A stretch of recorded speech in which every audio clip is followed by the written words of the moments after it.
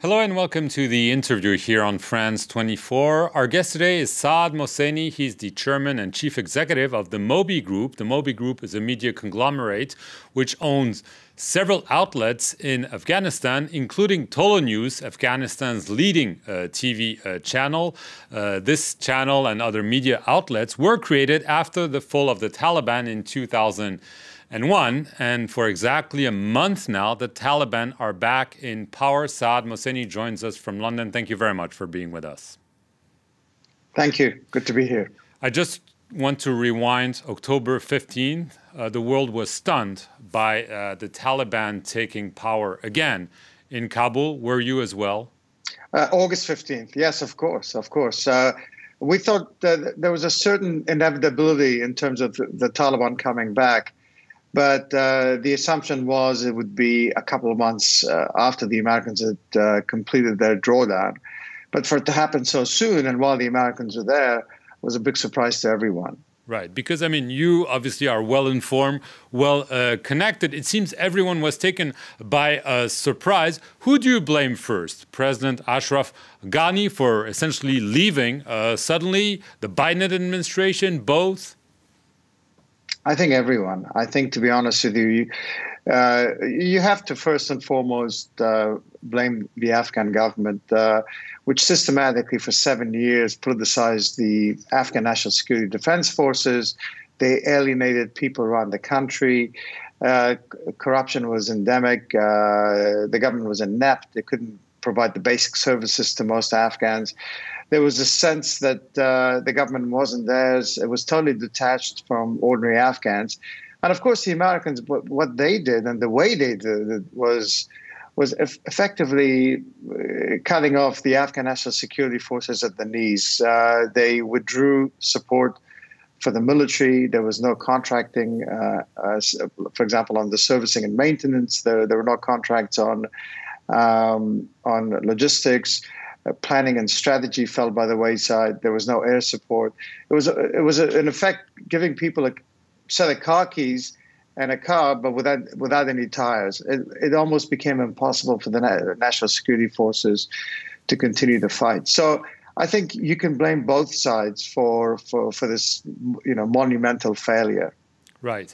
We're a month now since this overthrow by the Taliban.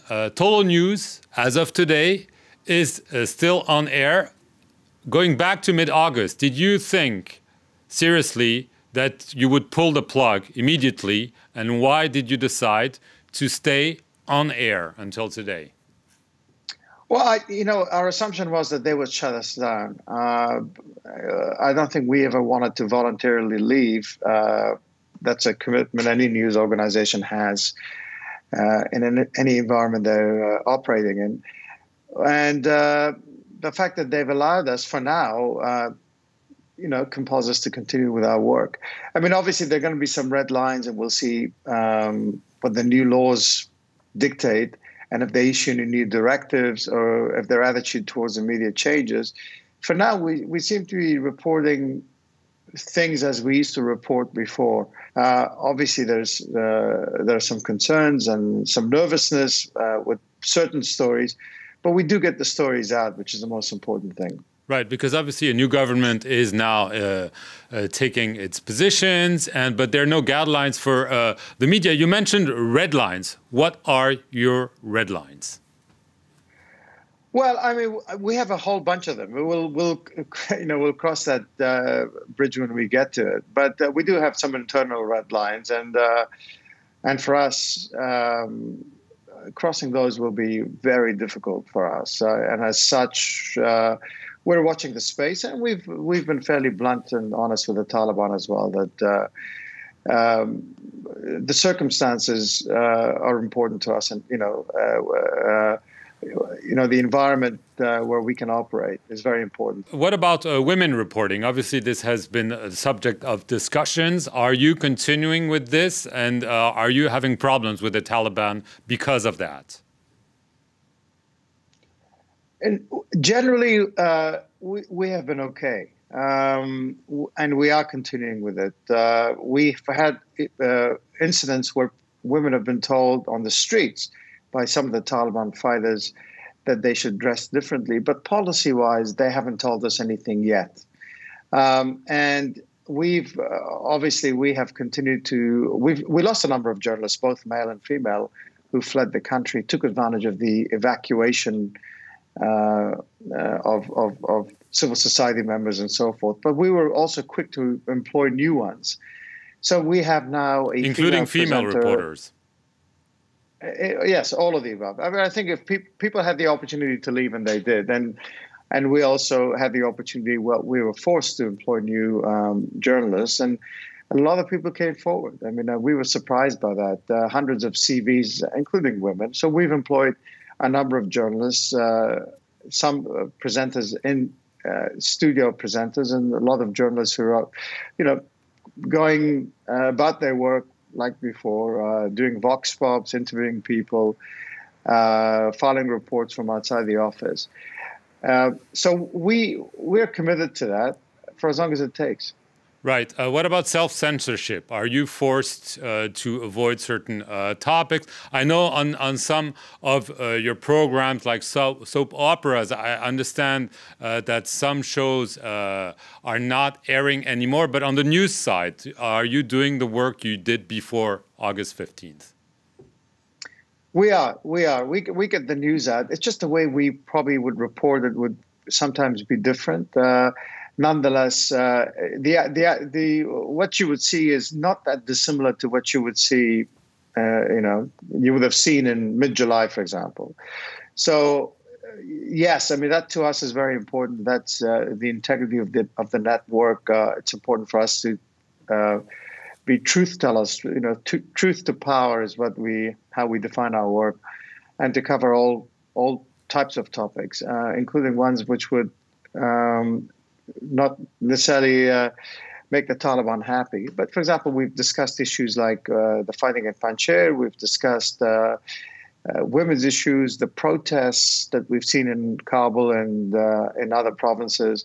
So the topics that seem red hot and controversial, we have managed to cover nonetheless. Right. There have been also instances of violence against reporters, including with your channel. Do you believe that there is indeed a risk that there could be censorship, of course, but also violence? Or do you think this is more because some Taliban fighters might want to have some scores to settle, and this is not a Taliban policy per se? It's hard to tell. It's very difficult to tell. It seems that the leadership, at least the media leadership, is not happy with the behavior of some of these commanders and fighters on the streets of Kabul and beyond, of course. But the concern that we have is that the leadership doesn't seem to have much control over these fighters. And these fighters have been trained to kill, not to police a city of 7 million people. So, time will tell if they can be controlled or their actions curtailed, or if they're going to, bring in a new police force with new uniforms that can police the city. So we're not sure, and we are concerned. I mean, sometimes our reporters do not want to go out. We've had 2 reporters beaten up. We had another one arrested a few days ago. And they're not, violence is not new. Even during the governments of Ashraf Ghani and Ahmed Karzai, we had reporters beaten up by the police. It's not an unusual thing in Afghanistan, but still, I think in the old days, at least, we had the opportunity to complain to the police minister, to complain to the prosecution, to complain to others. In Afghanistan right now, the only people we can complain to are the Taliban media folks. And then we hope for the best. And we're not sure if anyone's going to get indicted or suspended or anything along those lines. Right. I mean, more broadly, I mean, this obviously concerns you with their media people. But do you think that the Taliban should be engaged, or are you afraid that the Talibans of today are the Taliban of 1996, and it's not worth discussing with them because they're a hardcore group and they won't talk to people like you and won't let you operate? Well, of course we have to engage with them. They control a nation of 38 million people. who are not just facing a humanitarian and political crisis, but are perhaps facing the biggest crisis of all, which is an economic one. Unless you want the people of Afghanistan to starve to death, you have to engage with the Taliban. You have to talk to them. And if there's an opportunity for them to moderate their policies, we have to pursue these opportunities, because this window is closing very quickly. And whether it's going to yield something or not, I'm not too sure. And of course, we have reason to be doubtful and skeptical. But still, I think the world has an obligation to engage. Right. Just as a last question, a question you must be asking yourself every day you wake up. Are you considering a plan B, that is moving out of Afghanistan and maybe continue to broadcast from another place, either in the Middle East or Europe, or is your goal to stay in Afghanistan as much or as long as possible? Well, we'd like to stay for as long as possible. We're an Afghan network. We need to have that physical presence. And we'd like to work with the current authorities as long as they respect freedom of expression and free media. But also, every business needs to have contingency plans, and we have ours. But, at this juncture, it seems that, they would like for us to stay, and we'll see. I think we'll deal with those challenges when we get to them. Saad Mohseni, I want to thank you very much for being with us from London, and thank you for watching this interview here on France 24.